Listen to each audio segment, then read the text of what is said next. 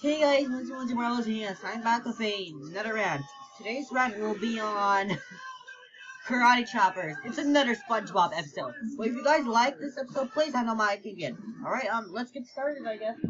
I don't know where to begin with, but this episode is an episode I really detest a lot. Here are reasons. Well, it's basically just Sandy and SpongeBob karate chopping each other. They've been doing that all day and all day, so now you can know who should win.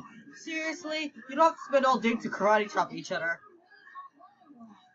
They've been doing it a lot of times. Seriously, they really cannot do that all the time. And here's the worst part of the episode: SpongeBob got fired. Really? Why did SpongeBob have to get fired? I mean, at least Sandy noticed it was her fault.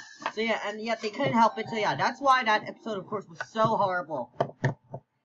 But if you guys like this episode, please handle my opinion. Alright, I guess that's the end of the episode. I guess I should end this right now.